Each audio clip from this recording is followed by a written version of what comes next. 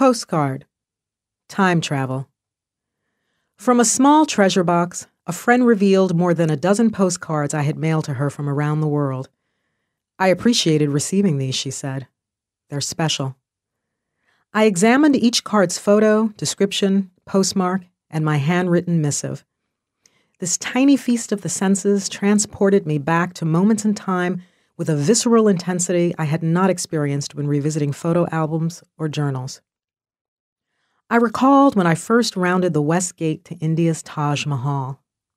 My Taj guide had taken his time to wind through the history of the building's construction, stopping every third yard to dramatize what he considered a noteworthy fact.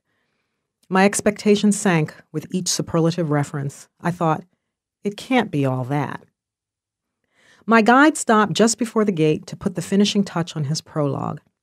With a flourish akin to the doorman at a five-star hotel, he ushered me through the thick wooden doors.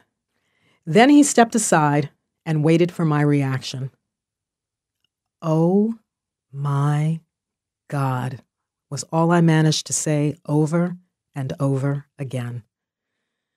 Mammoth and marble white, imposing yet elegant and accessible, the Taj wasn't architecture merely to be observed or entered like an office building.